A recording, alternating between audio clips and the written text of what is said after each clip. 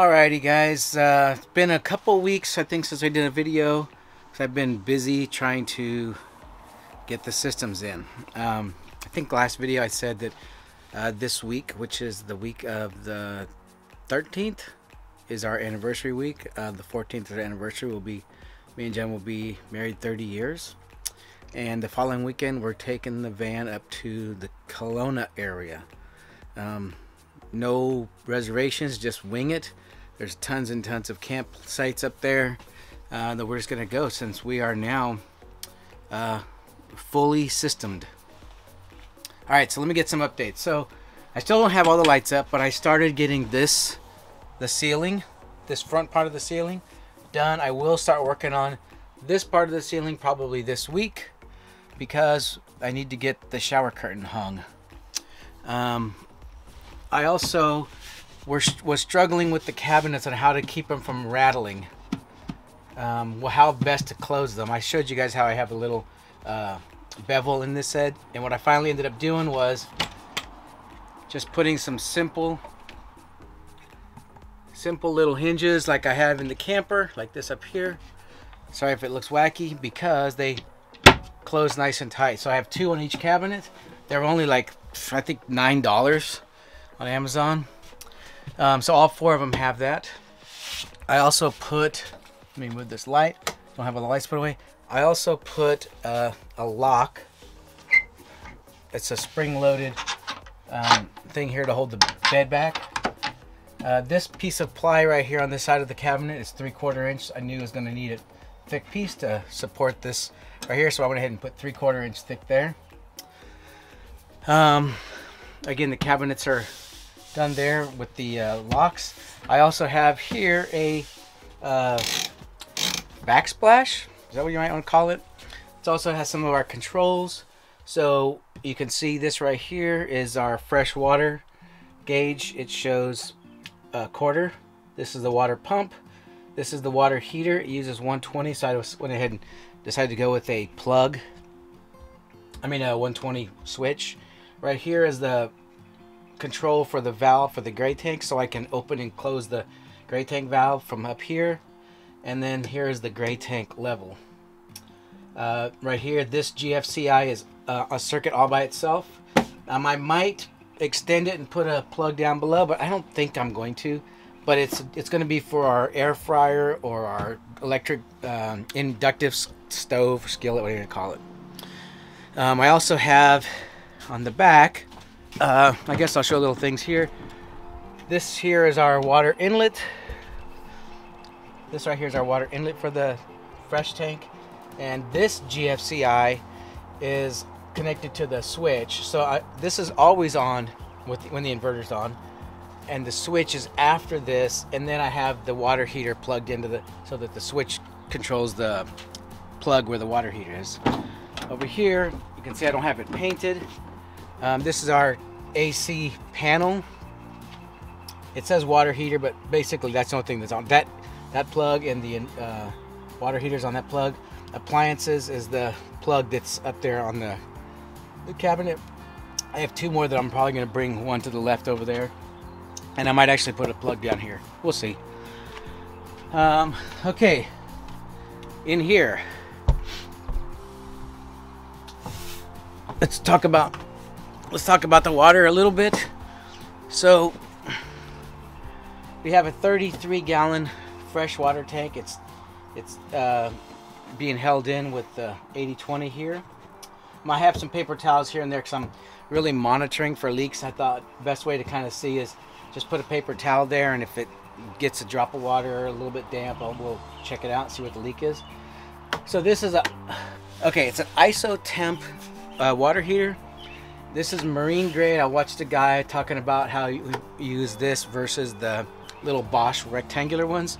Those Bosch rectangular little square ones, they're kind of made for standing still, and this is made for motivating, marine in a boat or in a vehicle. It also has a lot of insulation in there. It's a 4-gallon hot water heater. So I thought that if it's heavily insulated, it's made for moving around. I don't have to worry about stuff inside flopping around, because if you're putting this on a boat, you're probably, jumping around on waves and whatnot. And then we'll come this way a little farther. So you can see I have PEX connections. I still have to connect this part right here. This right here is the relief or overflow. So when I run this over, I'll show you how I've connected to the gray tank. And up here you can see the plug for this plug is on the switch. And then I have here the water pump, the accumulator connected to the the PEX. And over here I have a Culligan water filter. I'm gonna move this water filter back over here. I had it here initially, but I had the wrong connector here. I was just using a regular PEX connector, and it was really a short connection right here, and it was causing this hose to kind of bind or not be straight enough. And then the PEX connector, like back here, was too small, so it let air in. So this thing was like when you drink with a broken straw, where the straw break is outside the liquid. It just was like sucking air, so it wasn't getting pressurized. So I'm gonna go ahead, after I retested this and put a new fitting on here to fit this hose better. Since this is non-pressured, I just use this flex. I will move it back over here so I can have space here for drawer, cabinet, whatever you want to call it. In the back, so what I'm using to mount back here is, this is all 3/4 inch ply. I wanted something very sturdy, and you can see I've mounted it with these little square brackets to the 80/20 on both sides. And this guy right here has got actually 3 sets of mounts holding it. Down here is the hot for the refrigerator, which is up here. I made a little temp drawer. I haven't put the faceplate and all that stuff yet, but I will. I was really trying to get the water systems in so that we could take it, again, the weekend of the 17th, I guess it is, up to Canada and be, off grid. Not worry about it. Brush your teeth, wash your face. I'm gonna try to get this ceiling right up there where the fan is done this week, so I can put the shower curtain on. So the shower is the Terravan shower. The dog's bed's in the way right now, but I'm gonna lay it down here anyways. So it just comes down flat. It lays down like this, and it would be flat on the floor, but the dog's bed's in the way. And then this is the shower head. You can move it up, you can hang it up high, or whatever the case may be. They give you another connector like this right here. They give you another connector like this when you order it, which they should, is very expensive, so that you can mount it on the ceiling and you could point it down. And then I had to come up with something. So my big, it's very heavy because it's like 18 gauge steel. It ain't gonna break on it when you step on it.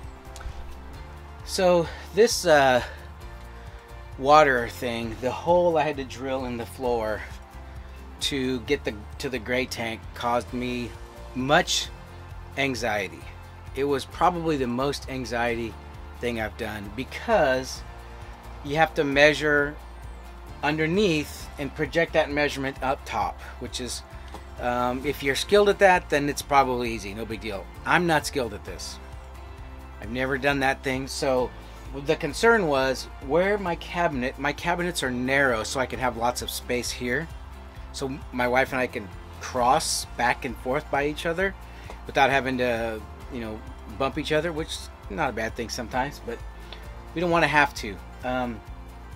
So the cabinets are not very deep. They're only 19 inches from the front edge of the bar to the back edge, the back side. So they're pretty narrow, and that was on purpose, again, so we could have more space in the middle, because the van is already tiny. Space and the feel of openness, even in this small vehicle, is a lot to us. We like the feeling of open space. Our house feels very open. I mean, that's just the way we like it. So we want to make as much space here as we can. And normally a lot of people that'll have these things right here, they might put them at the end of the cabinet, because usually cabinets, I think, are like 24 inches thick or wide, and this guy is 22 inches wide. But it won't fit at the end of mine, so I put it right here. So that's how it comes. So what that meant was the hole, when I'd initially built this cabinet, you can see right here, there's a little step. This step used to not be here. These two were lined up evenly. but the hole was coming right down on one of the support beams of the frame. Obviously that won't work, so I had to move this part of the cabinet 1 inch forward, and then I managed to drill the hole through and get down. Now I only want to put one hole. We have a sink and we have this guy. This guy, let me see, I'm gonna see if I can get this down here so you can see it.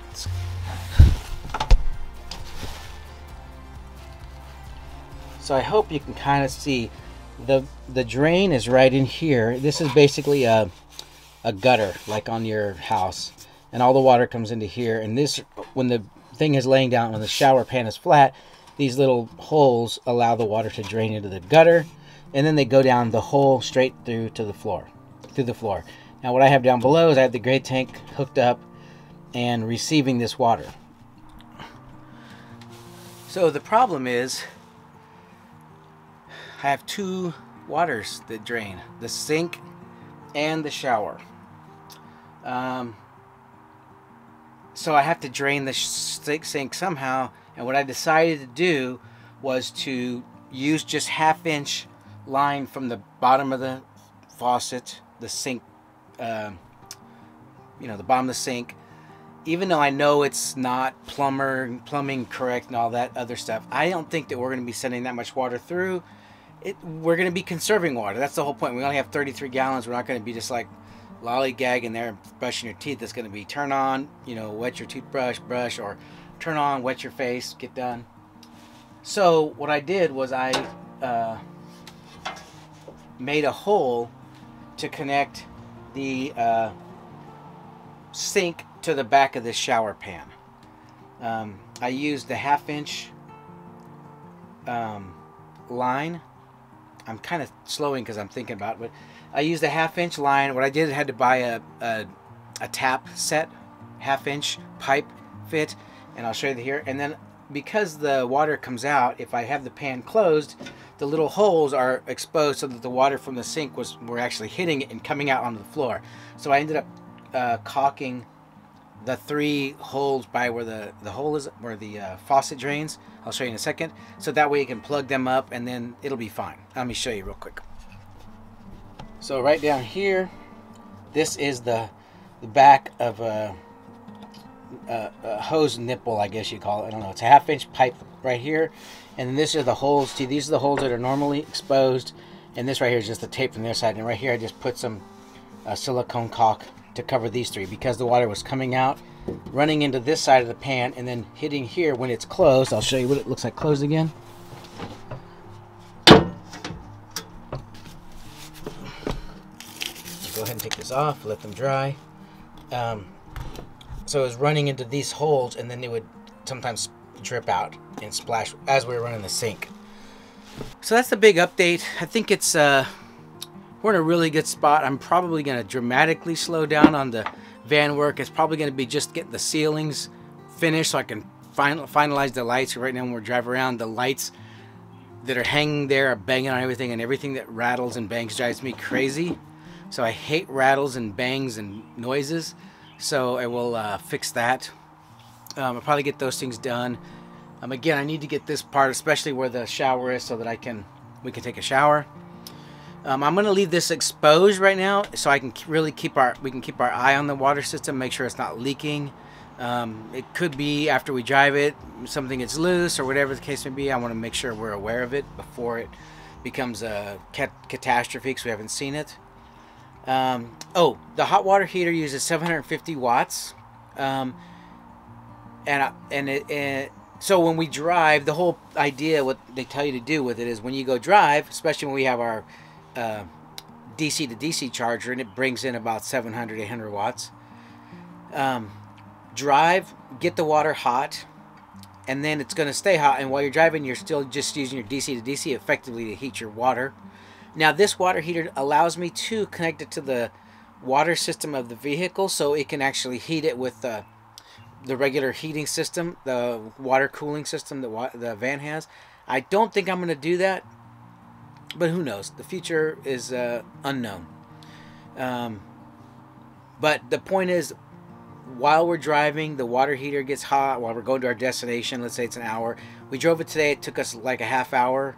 And by the time we got to our half-hour drive, the water heater was off. And I knew it was off because I looked on my phone app for the battery, and it was the system was only pulling like 3 amps versus 58 or 70 amps or something like that it was pulling. I haven't checked the water. It's been a couple hours, so I'll go ahead and check the water real quick and see if it's still warm. Because it's been, I warmed it up at about 1 o'clock, or maybe, yeah, about 1 to 2, and it's now 7. So give me a second here. Alrighty, so let me see what the water heater does. If it's got enough warm water. Again, it's been, oh yeah, I can definitely feel the warm water. I don't have it turned up super high for hot water. It's warm, and it's been, I think it's 7, so it's been about 6 hours.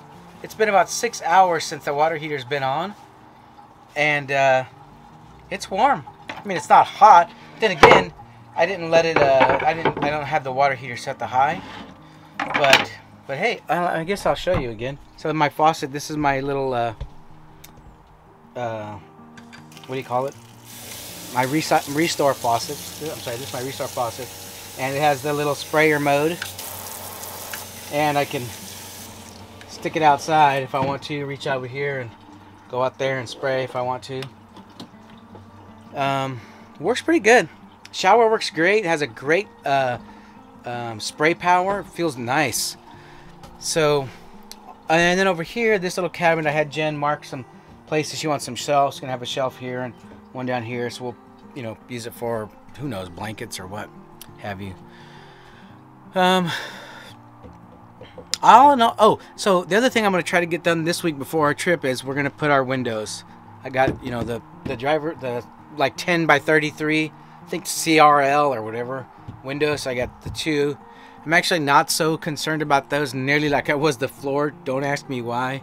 It was the floor hole was driving me crazy. It one night I couldn't fall asleep till like 3. Then the next morning I woke up at 7, thinking, oh my god, I'm gonna have to do this hole. But it was not a big deal. Just, that's the whole point. You make a lot out of it, and you do it, and it's done. So anyways, guys, I hope you liked the update, and let me know what you think. Give me a comment or not. It's up to you. And wait for our next one. We'll go up to Kelowna and have a really cool time. I know we're going to have a great time.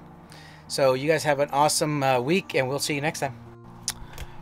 One of the other updates I got we got here is I went ahead and put the lights under here. I had to order 8 more, and the lights on this side here. They're on the dimmer, so I can dim them and everything. But I thought we needed some workspace lighting. Duh. Again, I just go through it. It's really hard for me to think, you know, planning on every little bit. I have to effectively stumble through it. My sister's the big PM, project manager, planner. I'm not. I can't have anything. I don't have anything written down other than like notes on stuff I want to do. All right, guys. We'll see you.